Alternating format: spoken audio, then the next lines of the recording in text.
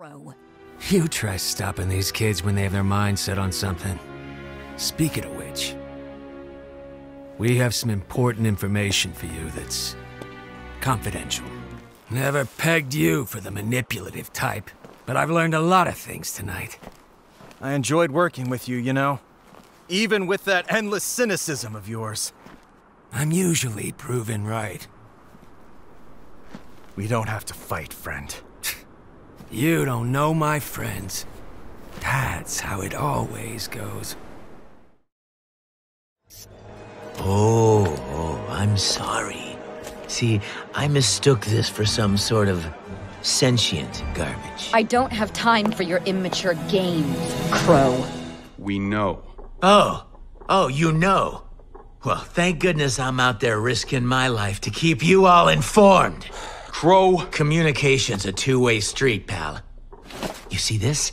That's the send button. They had reason to assume you'd been compromised. And I have reason to assume you don't need to be here. Seriously, who invited her?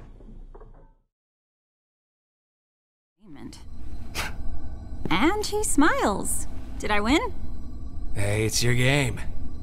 I don't make the rules. I'm sorry for what happened. It wasn't your fault. It was, though. I made a deal with the darkness, and he paid the price. It was all happening so fast, but Clover wouldn't let up. Could have worked together against Tyrion if Clover just... But the thing that really stings, for the first time in a while, I thought, maybe I could be around somebody, anybody, without my semblance making it complicated. Did you know that crows are a sign of bad luck? Old superstition, but it's how I got my name. You see, some people can absorb electricity, and some people can burst into rose petals. And some people are just born unlucky. My semblance isn't like most. It's not exactly something I do. It's always there, whether I like it or not. I bring misfortune.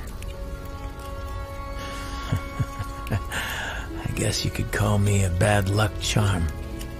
Comes in real handy when I'm fighting an enemy. But it makes it a little hard on friends and family.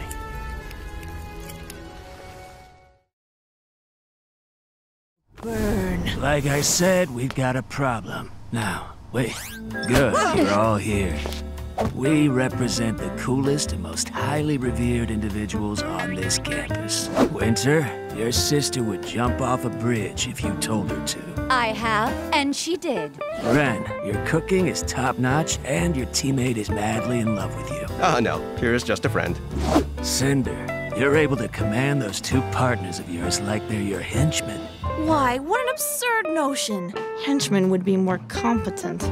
There is another. A student so relentlessly cool, we may lose everything. Please, a student? Not just a student, an upperclassman. Ta-da! No, wait! Release that book at once! You probably don't even read. Don't worry, you can borrow it afterward. I'll underline all the good parts. It's a shame you didn't get here a little sooner. You got pretty wild there towards the end. Oh, I'm sorry. Did you want some? Whatever. Qrow! Okay, fine. Go team. Can I leave now? I want you both to shake hands and apologize. I will if she will. Too slow, Ice Queen. That does it! You're dead meat! No. It's the Ginyu Force Red Magma!